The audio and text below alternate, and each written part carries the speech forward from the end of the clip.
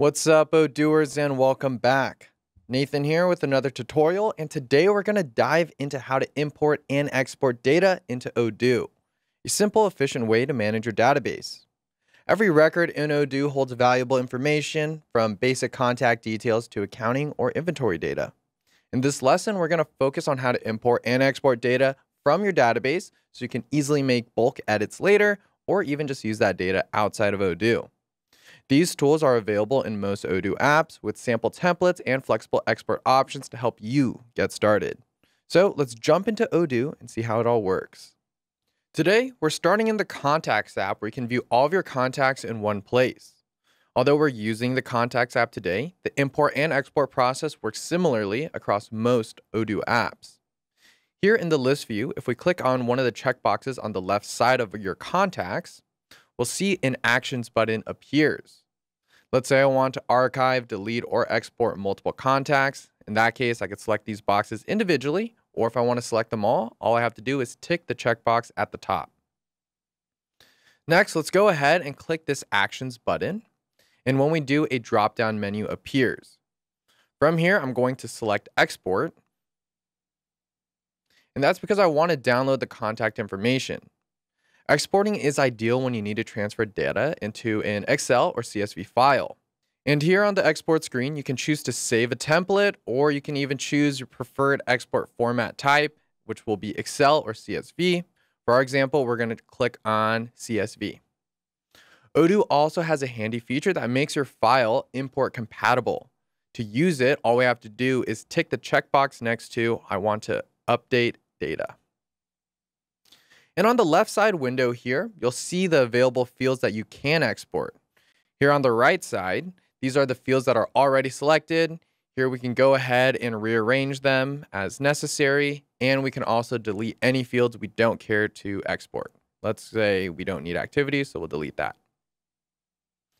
By default, Odoo automatically fills in the most relevant fields for export. And let's go ahead and add one more. Let's say we need to add which state our contact is in. Once we find the field we want to bring in from the left side, all we have to do is click on this plus button, and just like that, it's added. Finally, we're going to click on the export button here at the bottom left, and then at that time, your CSV or Excel file will automatically download to your computer, already formatted for import, so you could bring it back into Odoo without any issues. And that's it for this export window. Let's go ahead and click Close and wrap things up. When I open the downloaded CSV file, this is the template that I see. You can use this data as is, or we can add more information to it and turn it into an import template. And if we look at the right side here, we can see the state ID or state name column that we added earlier. So it really is that simple. Now that we're back in the Odoo Contacts app, let's go ahead and deselect all of our contacts.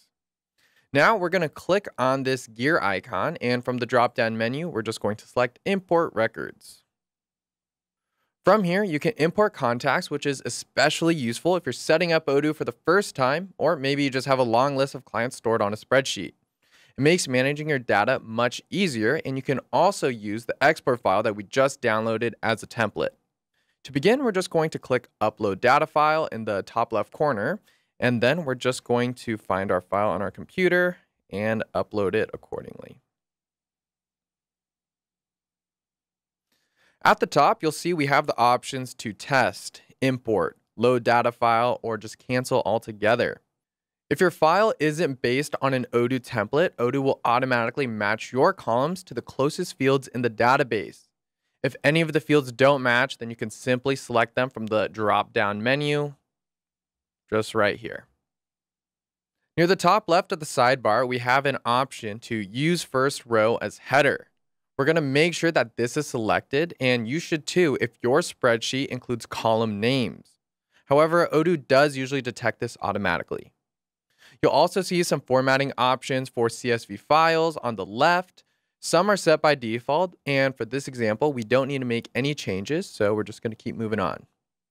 Now, let's go ahead and test this by clicking Test in the top left.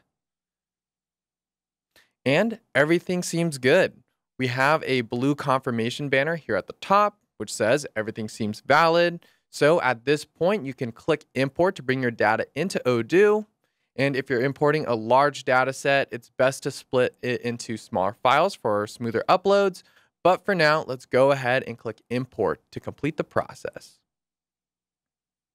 And that's it. How simple was that? That's all for today, Odooers. Today we learned how to export and import data into Odoo.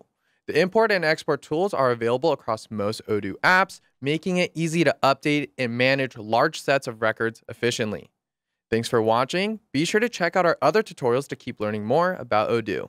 See you next time.